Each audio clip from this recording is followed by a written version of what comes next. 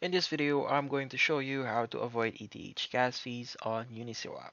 So the very first thing you have to do here, just go to app.uniswap.org and connect your wallet here. Once you've connected that, we can see here we have a gas fee of $7.35 when I'm converting ETH to USDT. The first thing that we have to do here is actually we could set our slippage tolerance here. 0.30 to 0.40% is okay. Make sure that that's just a very small percentage. Yeah, you can set that.